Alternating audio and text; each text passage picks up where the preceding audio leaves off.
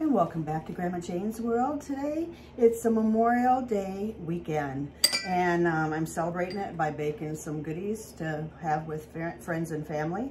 And we're gonna have a great big meal for a change. I will have a meal that's decent.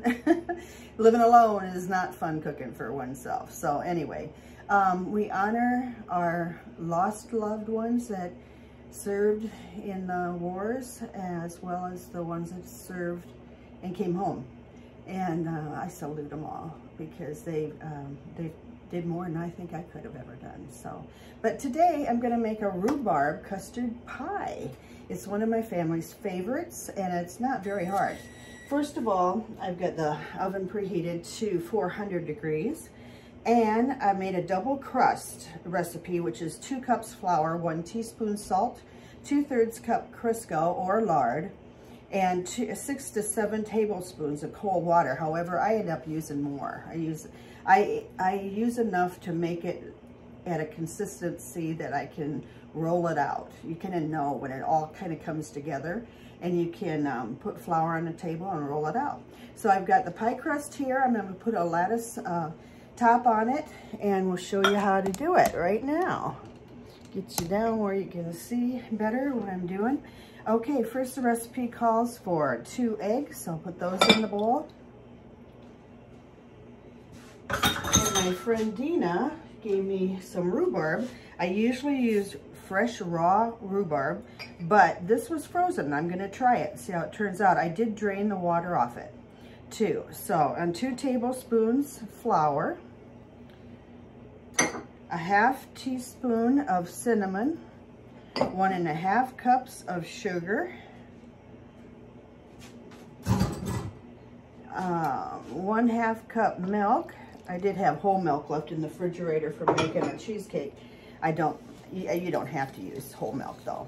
And then I just whisk this up. Whisk it all together. That's the custard part. And then I add my 2 cups of finely chopped rhubarb.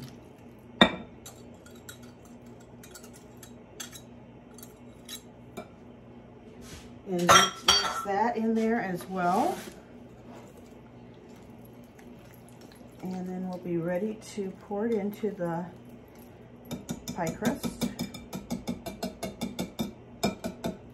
Really not much to this, and it's so good. If you like rhubarb, I have a really good rhubarb cake recipe too. That was my grandmother-in-law's recipe, and it is so delicious too. It's got like a cinnamon crunchy top, and it's real moist, so I'm gonna make that for you too. Okay, then the next thing I do is I've rolled out, I should say, the other part of the crust, and then you just place it across how it fits and kind of crimp the edges or the ends so it stays in place. And keep doing that till you get one side all done. Hope everybody's having a good weekend.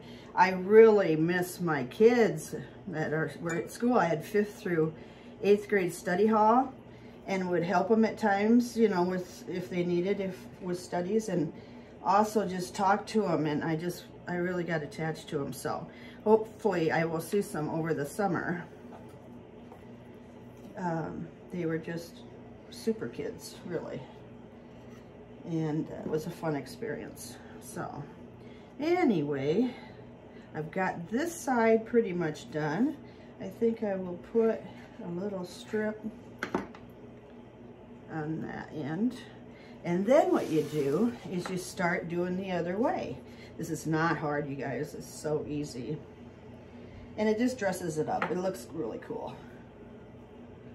And put the long ones and crimp the ends into the crust edges.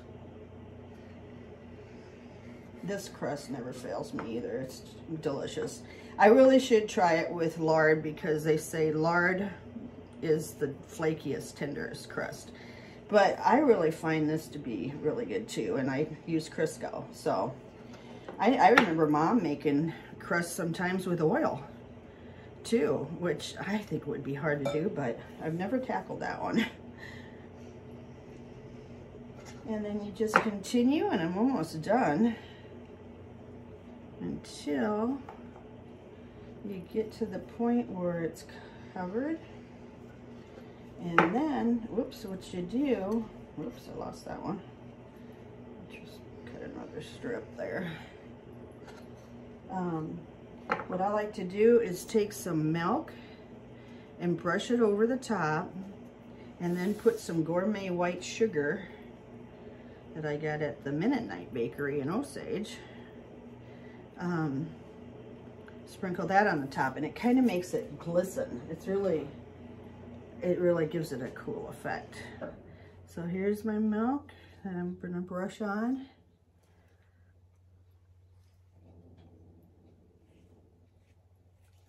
Try to get this covered up pretty good with milk. And then put some of this gourmet white sugar. It's bigger crystals, as you can see. You probably can't see it, but they're makes it kind of glisten when you get it baked.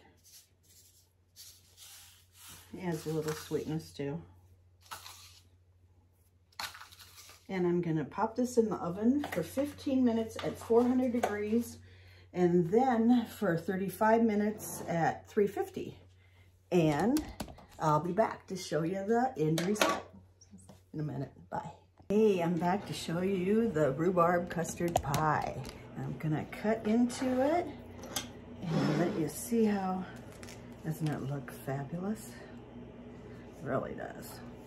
I haven't let it cool quite as much as I normally do, because I gotta get ready for company. We're having pork chops today, fried rice, fruit, and rhubarb pie. So anyway, let's see how this is set up. It's still hot. And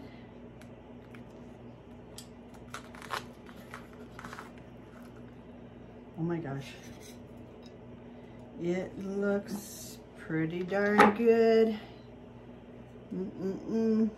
Still hot. And I'm gonna put a dip or two of ice cream on it. You can put whipped cream, you can put nothing, however you want to do it. But there it is, and it's gonna be delicious. So anyway, have a wonderful Memorial Day weekend, and we'll see you again soon. I love you. Bye.